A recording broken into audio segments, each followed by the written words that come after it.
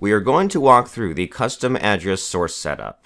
Before you start, make sure the application is installed and you have created the shipping preferences. I'm going to create a lookup relationship. Go to Setup, Object Manager, and look for the ZenCraft shipment. From the ZenCraft shipment object, create a new lookup relationship. Select your object.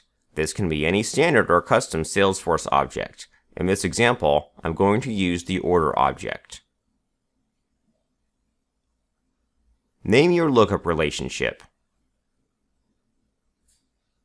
You can also set the visibility, add it to the layout, and create the related list item. Now I'm going to create the custom address source. Go to the Custom Address Sources object and click New. Name your custom address source. I'm going to use the same name as the object. Select your lookup relationship. Usually the sender address comes from the shipping address in the shipping preferences, but you can override it from here. You can share the recipient address details in this section. You can add the account name or any name information. For the company name, you can choose a company, or if you're shipping to private persons, you can also add the same name. Add the street information.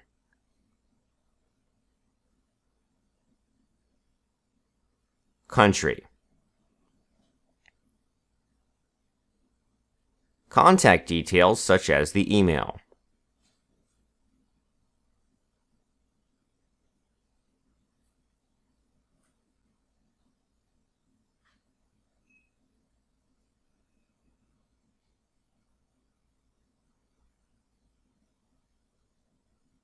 The rest of the address information.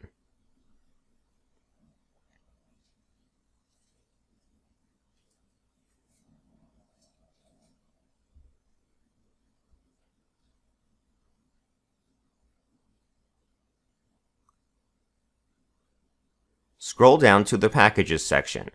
You can either select your own package record or just fill these details in. I'm going to set some default values that we can use for testing later on. You always need to set your quantity.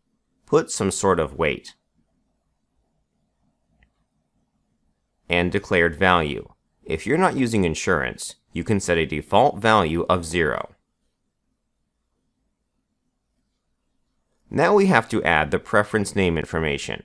So in this case, if you're using one shipping carrier account, you can just use a static value. So I'm going to copy the preference information from here.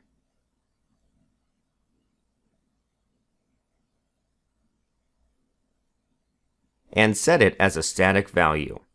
Alternatively, you can also put a field information here, such as a formula field or a pick list.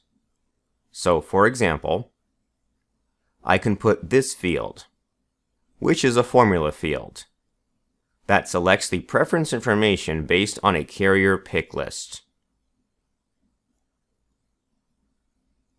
Then we go down to the packaging type.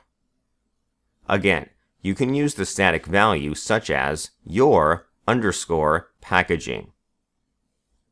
You can also set up a similar formula or pick list field and map it here. For the service type, again, you can either use a static value. So in this case, that would be FedEx_ground for a domestic shipment. Or you can also set a formula field or a pick list such as this, which in my case is a pick list for the different service types.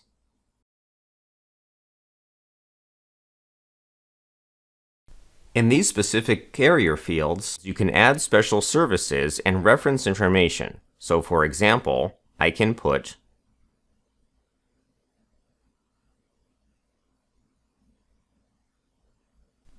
FedEx signature delivery option. And if I want an indirect signature for my delivery, I just have to put the value here. If you want the labels to print automatically, you can also check this Auto Print checkbox. Please make sure that whenever you make any changes to the custom address source to go and save at the top, as there is no autosave option.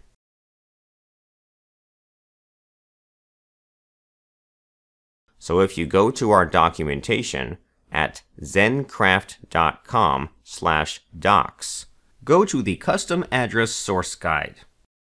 We provide downloadable custom address source templates.